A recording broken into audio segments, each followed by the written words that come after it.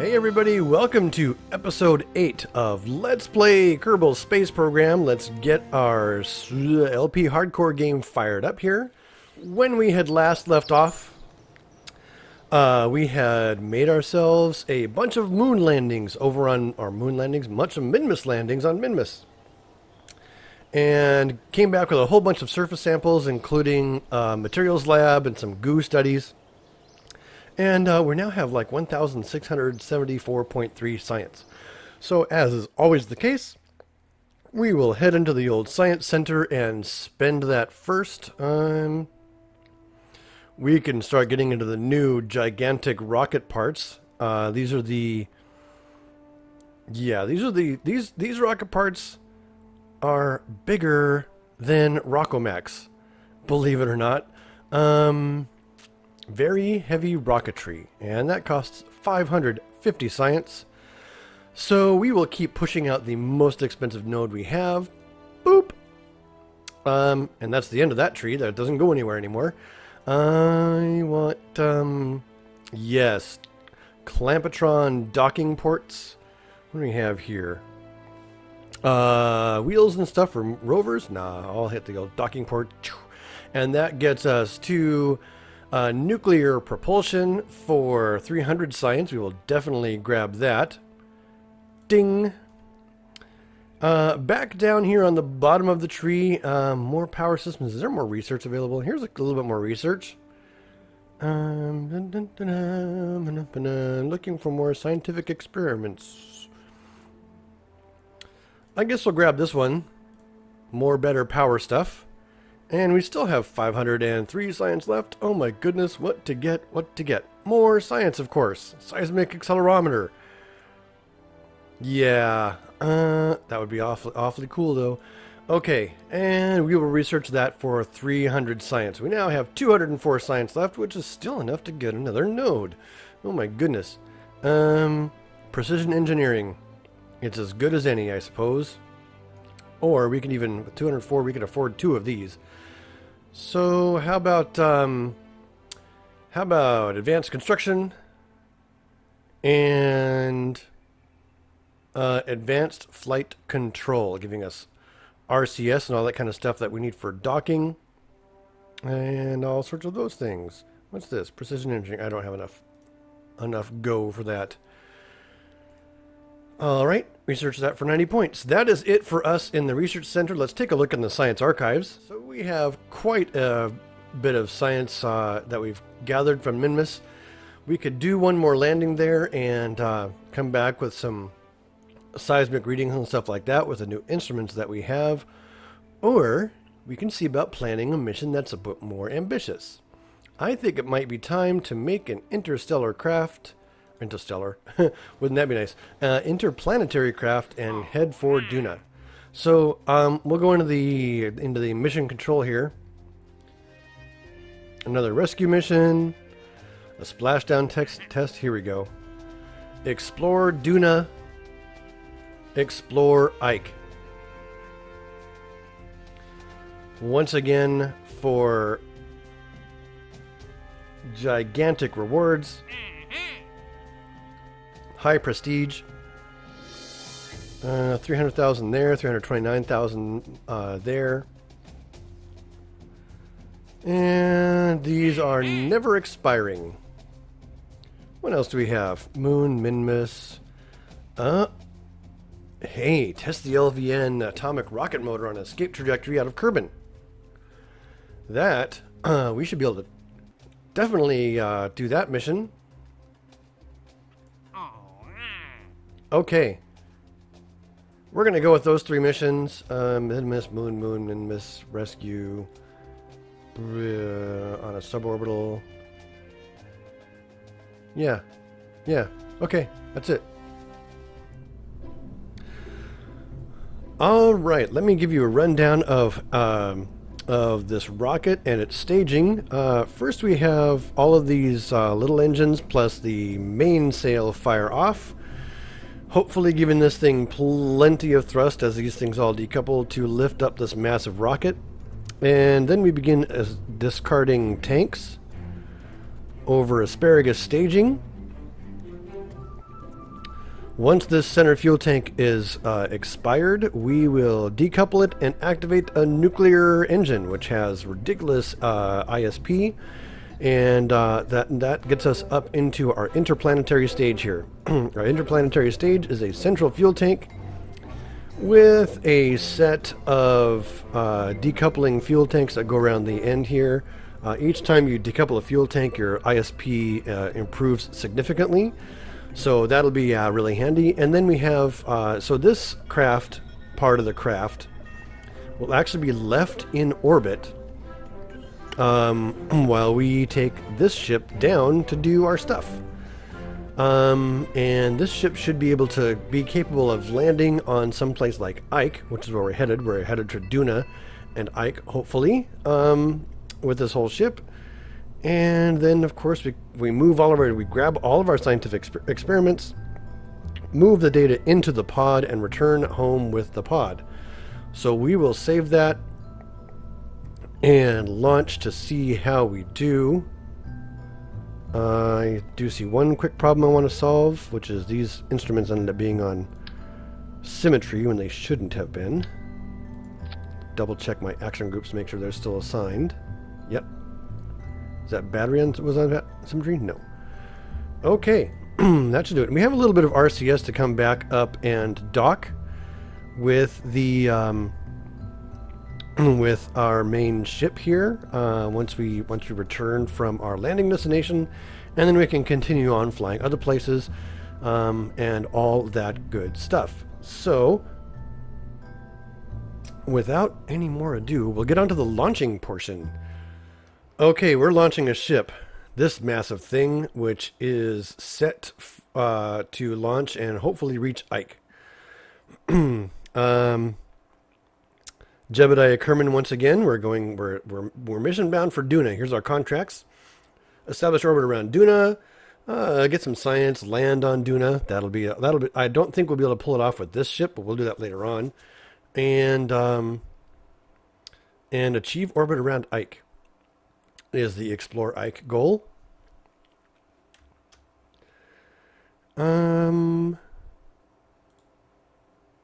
I used probably 300,000 funds on this rocket, and it might be, it might not return that much on the investment. We will see how everything goes. So I'm kind of hemming and hawing here. Double check my staging. Staging, all that goes. Decouple, decouple, decouple, decouple around the horn. Orbital maneuvering engine. Decoupling fuel stages. Landing engine. Ditching the landing engine and recovery. Okay. That is good enough for now. And let's go ahead. Do a quick save just in case the game crashes. And, whoa, we're at full throttle. And I think we're ready to launch. Yep. Our ship is up and away. Looks nice and stable. All of our fuel consumption is as expected.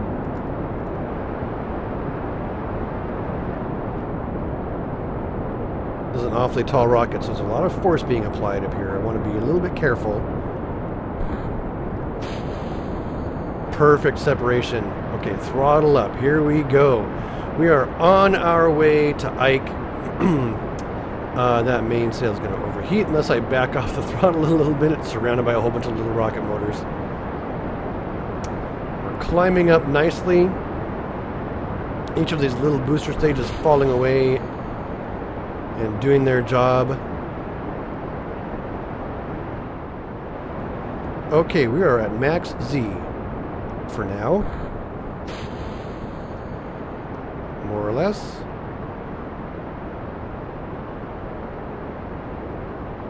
This massive fuel tank has so much juice in it. Yeah, I'm going awfully fast actually, which is fine. We'll keep on climbing up at this pace. 780 meters per second. Okay, it is time to aim this ship over to the horizon. That Okay, we no longer have maneuvering from these thrusters, so this is all torque all the time now. Got to be a little careful how I do this. We are gaining velocity quickly. This mainsail has so much power. Map. Pull up the orbit ball and see how we're doing on our trajectory.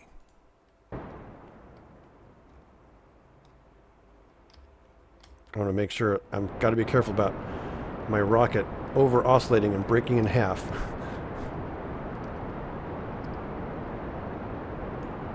With the new physics engine, that's not really supposed to be a problem. But just in case, I'm taking it a little easy on my turns here. We are gaining altitude like a madman. Okay. Alright, we're going to coast, and this mainsail should be able to get us almost all the way, if not all the way to orbit. We're using a little bit of electrical charge. This thing made it into orbit really fast. Okay, we are coming up on 18, 17, 16 throttle up. And here we go.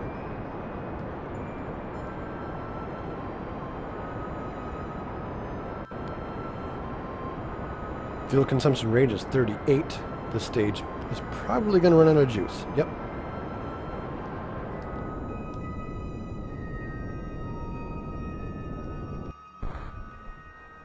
Okay, next stage is set. Here we go.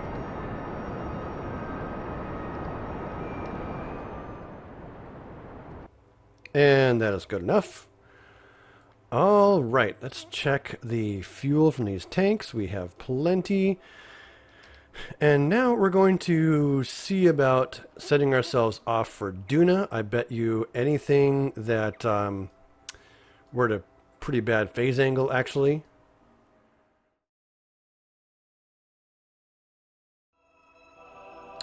Okay, this is it. You can see by our angle here, that's pretty close to 45 degrees. It's supposed to be 44.89 or something like that.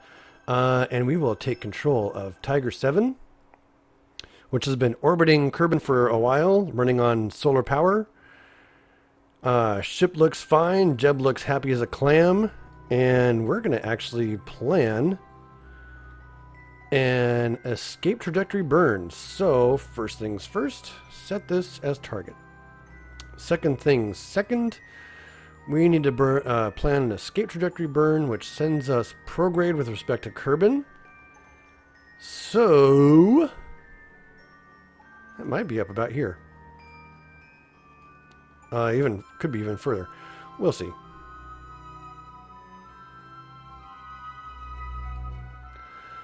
Okay, that puts us behind Duna, apparently.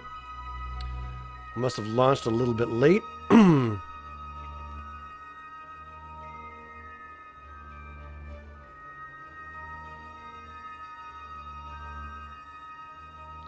But we can fix that in course corrections.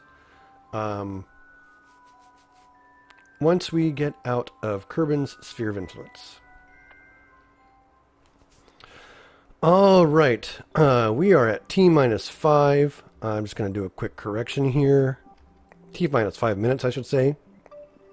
Since this is a 7-minute burn, it's going to be a burn of good duration. I will start this burn at T-330. So we'll just time warp up to 330 here really quick. 41, 40, 53, 35. Okay, and we are now ready for our ejection burn out of Kerbin's sphere of influence. Here we go, full throttle.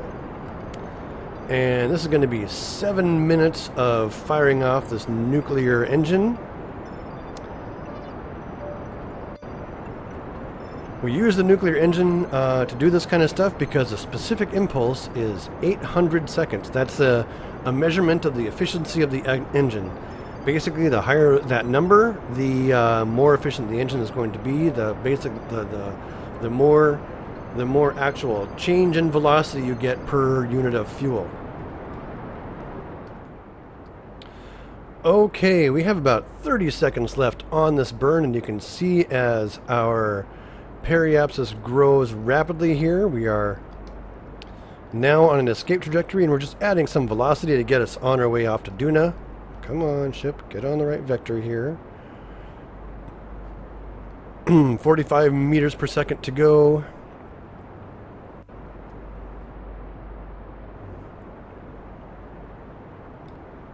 Any moment now, we'll be cutting down these thrusters.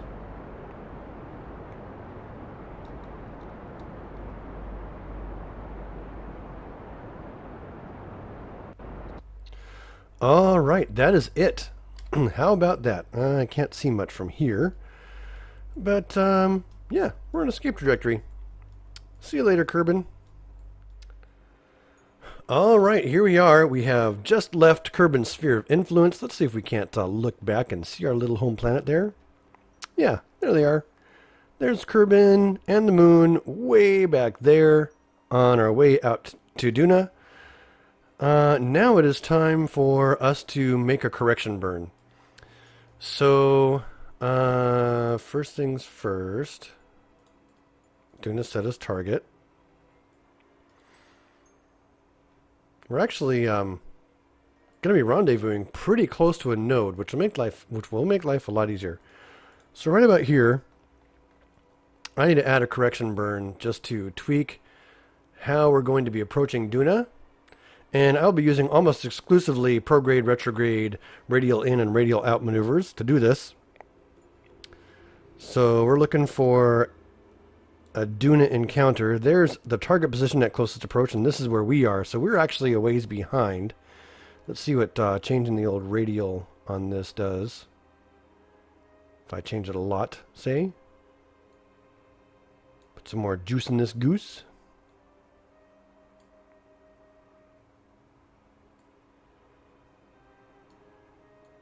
More radial? There we go. Yeah.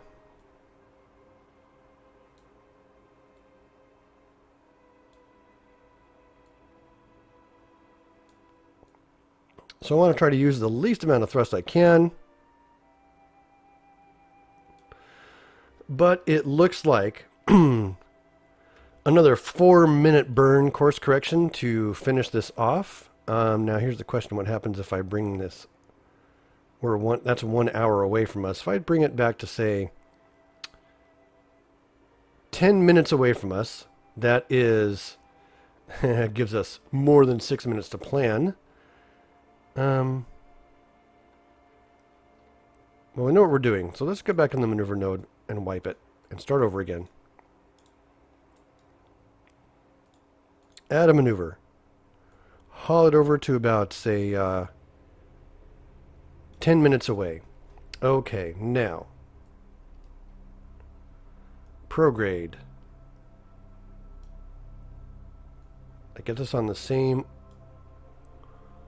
Before you go this way, does it help? Nope, that's the opposite of helping.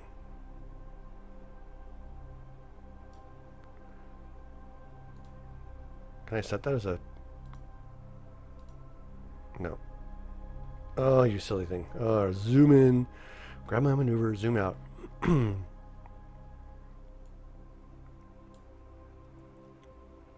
Separation 4 million kilometers.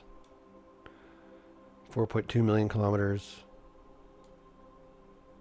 4.6 million kilometers. Okay, yeah, so we got to add a bunch of this, really. 1.4 million.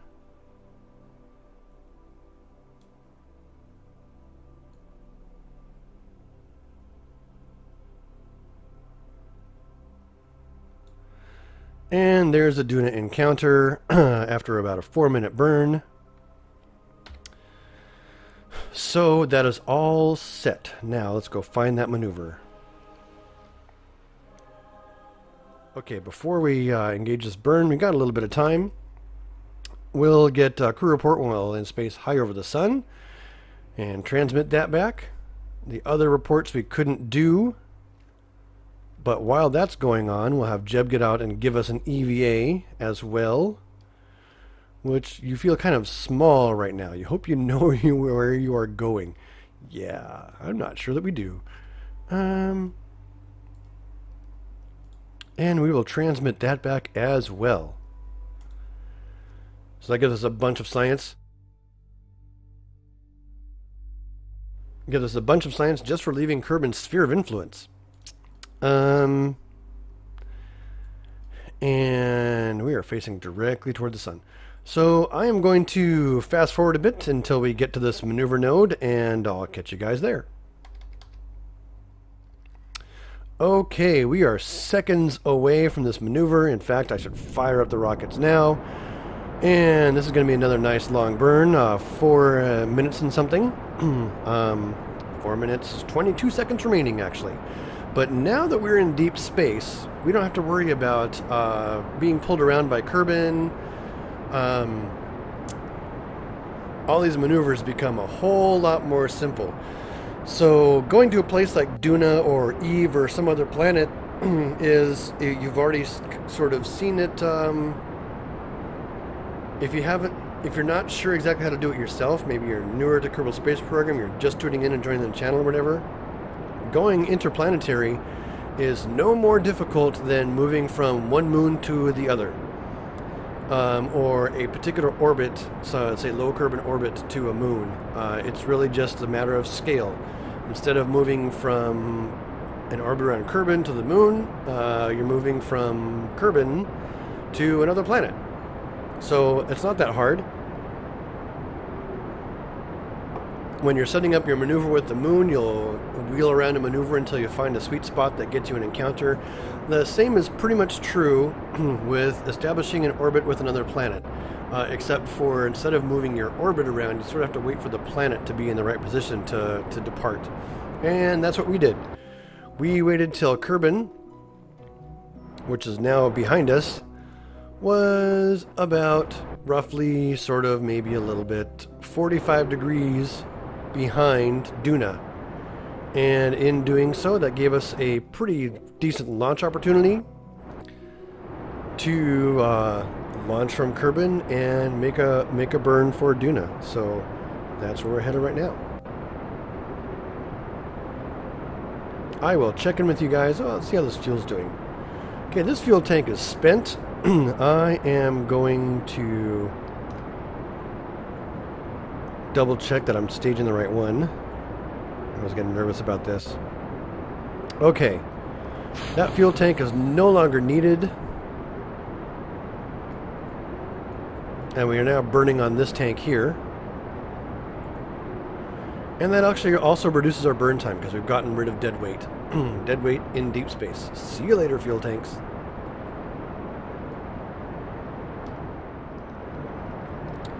And this maneuver is coming to a close. There we go. Let's see how the actuals look. Pull out here, and there we go. We have ourselves a Duna encounter in 258 days. Everything from here on out is coasting. And we have ourselves solar panels here, so we have plenty of juice in this goose. We've dumped off a couple of extra fuel tanks that we no longer need. There's Kerbin and Moon way back there. But we are now leaving them behind completely on our way to Duna. So I will check in with you guys when we are closer to the Duna encounter. All right, according to our map, we are about as far away from the Duna encounter as we are from the Duna periapsis. So this is where I will make fine-grained adjustments on my trajectory here.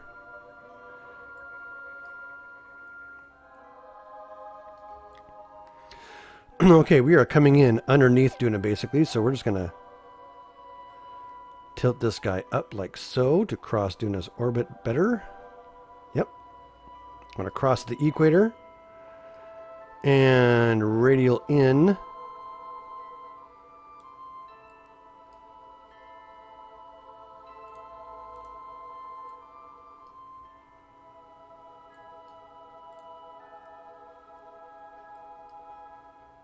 till we essentially get a periapsis that's, well, you know what? That actually gives us an Ike encounter right there. Okay, with a little bit of tweaking of this maneuver node, I have actually scheduled myself a nice little intercept. We swing under Duna and come within 54 kilometers of Ike. So when we get to Ike's sphere of influence, that's when we'll do another correction burn. To actually, we could do another correction burn at at the Duna periapsis. So once we reach the Duna periapsis, we'll see what kind of correction burn we can do there. But for now, we need to find this maneuver node and get ready to execute it. I'm not actually going to wait.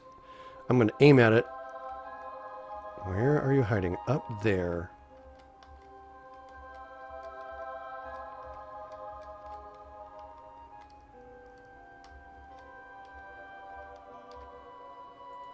Okay. So, I am going to fire up these engines and start hauling this thing into a better encounter. And I'll just be keeping an eye out for that encounter with Ike. Still have solar power burning here. Yes, we do.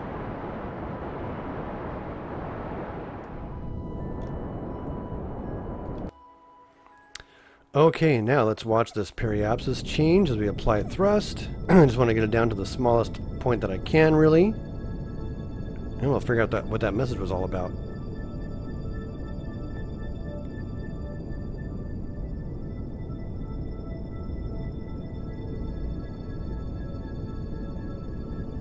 Passing within 300 kilometers of Ike. Okay, this is minimum throttle right here.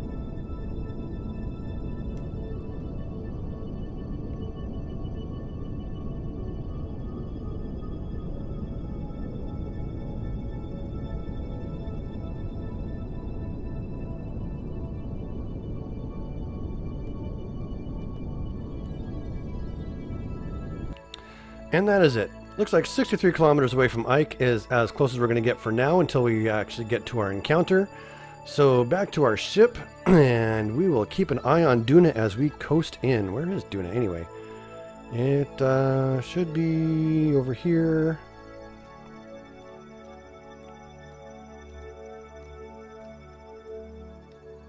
Should be basically that way. Ah, there it is.